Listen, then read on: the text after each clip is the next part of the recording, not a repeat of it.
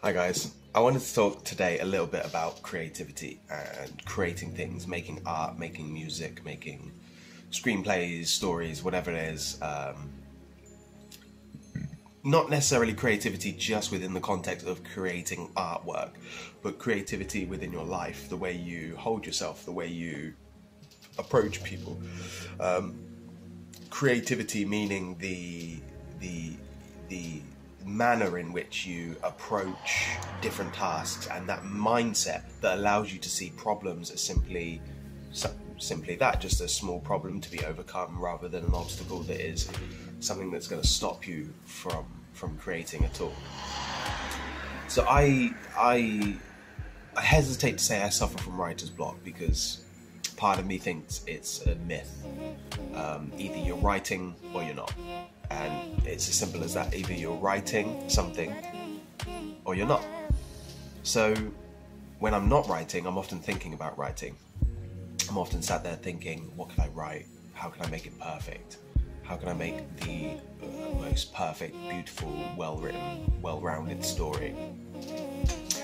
Now, of course, this is crippling to my output, because nothing's going to be perfect.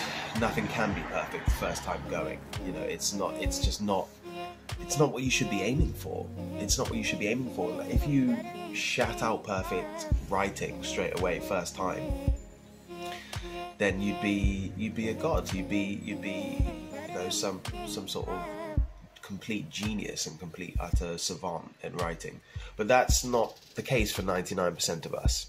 You know, for the most part, we need to work at it. We need to write down things. We need to let it be shit, let it be rubbish, let it be pants, let it be embarrassing. No one has to read it. And then give ourselves the freedom to come back and edit it and make it better. That's where the real gold is, in rewriting.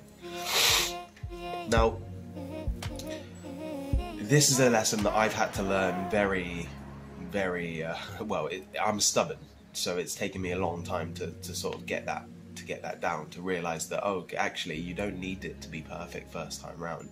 It can just be a load of rubbish, a load of garbage, a load of waffling trifle, and then you can make it better.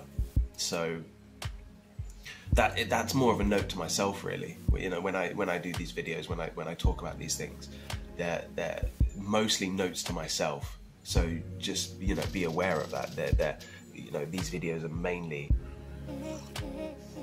there to remind me to keep focused on certain things, and to keep the dream alive, because I love creativity. I love making art. I love making stories, and that's my goal as a creative, is to help people to create their artwork, to collaborate with great artists, to help tell stories.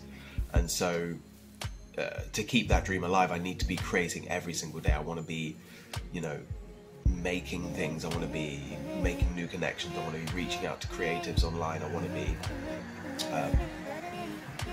just all round being creative.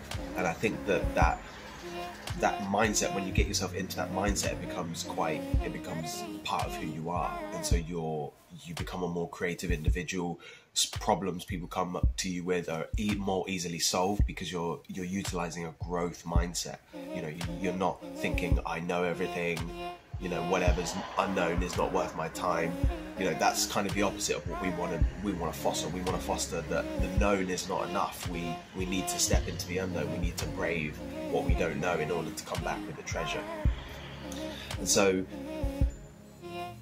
whatever it is you're doing, whether it be writing, whether it be painting, whether it be knitting, whether it be colouring in, approach the practice with as clear a mind as possible. So before you do what you do, stop, take a breath, maybe say a prayer, say your mantra, whatever it is, and clear your mind, and then go for it. Because all great creation comes from that place of no mind. You know, whether artists know it or not. I think it was Eckhart Tolle who said, whether artists know it or not, they all create from that place of no mind. And so we want to empty ourselves a little bit, and just I do apologise, there's a cat, but there's a bird and a cat, but the cat's completely ignoring the bird. The bird looks like he's about to harass the cat even. Oh, very interesting. Anyway, I've lost my train of thought, but that's the point. You know, let's start creating more. Let's clear our minds. Let's hold the world up again, because as we've seen during these Corona times, the world is leaning on artists for their entertainment, to keep them sane. So let's all rediscover the artists within. Thank you very much for watching, and I'll see you again soon.